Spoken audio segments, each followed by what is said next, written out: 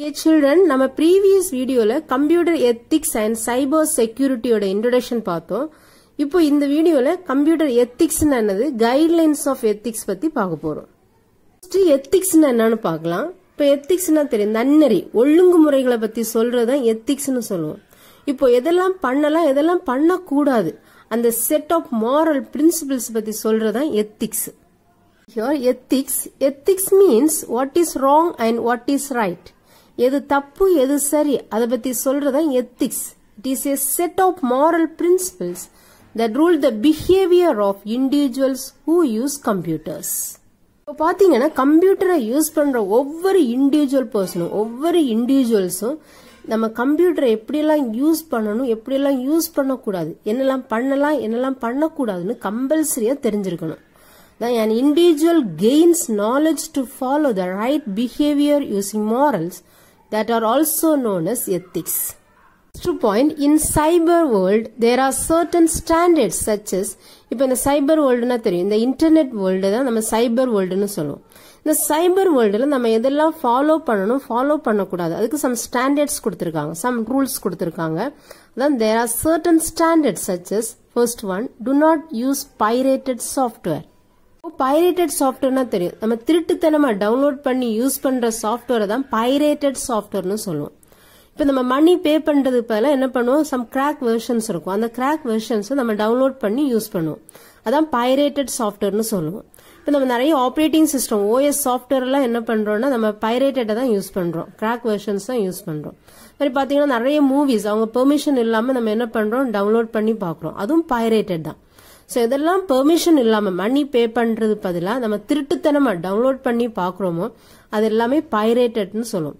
அந்த மாதிரி பைரேட்டட் சாஃப்ட்வேரை நம்ம யூஸ் பண்ண கூடாது அதான் do not use pirated software. அடுத்தது பாத்தீங்கன்னா do not use unauthorized user accounts. இப்ப அடுத்தவங்களோட அக்கௌண்ட்ஸ் யூசர் நேம் பாஸ்வேர்ட் எல்லாம் நம்ம யூஸ் பண்ணக்கூடாது நமக்கு தெரிஞ்சாலும் நம்ம என்ன பண்ணக்கூடாது யூஸ் பண்ணக்கூடாது அதான் do not use unauthorized user accounts. Do not steal others password. அடுத்தவங்களோட பாஸ்வேர்டை திருடுறதுக்கு நம்ம முயற்சி பண்ணக்கூடாது அடுத்தவங்களோட பாஸ்வேர்டை திருடக்கூடாது. அடுத்தது do not hack. ஹேக்கிங்னா தெரியும் அடுத்தவங்களோட இன்ஃபர்மேஷன் அடுத்தவங்க கம்ப்யூட்டர்ல வச்சிருக்கிற அவங்களோட இன்ஃபர்மேஷனை நம்ம திருட்டுத்தனமா அவங்களோட பெர்மிஷன் இல்லாம பாக்குறதா ஹேக்கிங்னு சொல்லுவாங்க. இப்ப அவங்களோட பெர்மிஷன் இல்லாம அவங்களோட சிஸ்டத்துல இருக்கிற இன்ஃபர்மேஷனை பார்க்கலாம் இல்ல அவங்க சிஸ்டத்துல இருந்து அடுத்த சிஸ்டத்துக்கு நம்ம டிரான்ஸ்ஃபர் பண்ணலாம். சோ இந்த மாதிரி பண்றதா ஹேக்கிங்னு சொல்லுவாங்க. அந்த மாதிரி அவங்க பெர்மிஷன் இல்லாம எந்த இன்ஃபர்மேஷனும் நம்ம பார்க்க கூடாது அதான் do not hack. Next computer எத்திக்ஸ்னா என்னன்னு கொடுத்திருக்காங்க. with the help of internet world has now become a global village. இப்போ இந்த இன்டர்நெட்னால இந்த ஹோல் வேர்ல்டு இன்னைக்கு ஒரு குளோபல் வில்லேஜா மாறி இருக்கு அதாவது உலக கிராமமா மாறி இருக்கு. இன்னைக்கு பாத்தீங்கன்னா இந்த இன்டர்நெட்னாலதான் ஒரு இண்டிவிஜுவல் பர்சனா இருக்கட்டும் இல்ல டிஃப்ரெண்ட் ஆர்கனைசேஷனா இருக்கட்டும் இல்ல பிசினஸா இருக்கட்டும் ரொம்ப ஃபெமிலியர் ஆகிறதுக்கு மெயின் ரீசனே இந்த இன்டர்நெட் தான் அதான் இங்க சொல்லியிருக்காங்க. Internet has been proven to be a boon to individuals as well as various organizations and businesses. Next, computer ethics என்னன்னு சொல்லிருக்காங்க. See here, computer ethics deals with the procedures, values and practices that govern the process of consuming computer technology and its related disciplines without damaging or violating the moral values and beliefs of any individual organization or entity.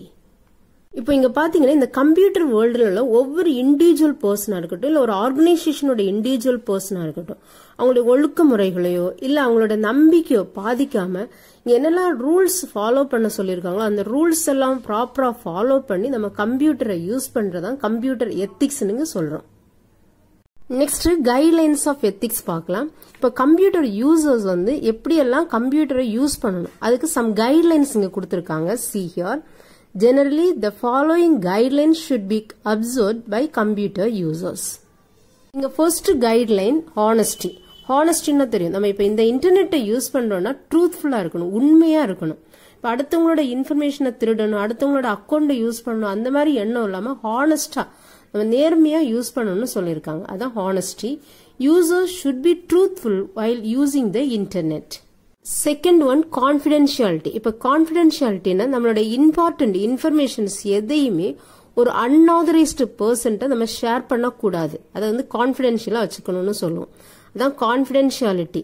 Users should not share any important information with unauthorized people. அடுத்தவங்க கிட்ட, ஒரு unauthorized person கிட்ட நம்மளோட இம்பார்ட்டன்டான information எதையுமே நம்ம share பண்ண கூடாது. அடுத்த பாயிண்ட் பாத்தீங்கன்னா ரெஸ்பெக்ட். இப்ப இந்த இன்டர்நெட்ல உள்ள ஒவ்வொரு பர்சனும் அடுத்தவங்களை மரியாதை பண்ணணும். மரியாதை பண்றதுன்னா இப்ப ஒவ்வொருத்தருடைய கருத்துக்களையும் அவங்க வந்து இரஸ்பெக்டா பேசுறது, இல்ல தரக்குறைவா கமெண்ட் பண்றது, இந்த மாதிரி எல்லாம் பண்ணக்கூடாது. அதான் respect. Each user should respect the privacy of other users. Next one வந்து ப்ரொஃபஷனலிசம். ப்ரொஃபஷனலிசம்னா தெரியும், தொழில் முறைன்னு சொல்லுவோம். இப்போ நம்ம இன்டர்நெட்ல பாத்தீங்கன்னா டிஃப்ரெண்ட் இன்ஃபர்மேஷன்ஸ் எல்லாம் போடுறோம். ஒவ்வொருத்தரும் அவங்களோட ப்ரொஃபஷனலிசத்துக்கு ஏற்றபடி என்ன பண்ணணும், இன்ஃபர்மேஷனை மெயின்டைன் பண்ணணும். அதை வந்து ரொம்ப இன்டீசென்டா போடுறது, அதை வந்து ரொம்ப ஒரு எல்லை மீறி பண்ணக்கூடாது. அதான் சொல்லியிருக்காங்க. Each user should maintain professional contact.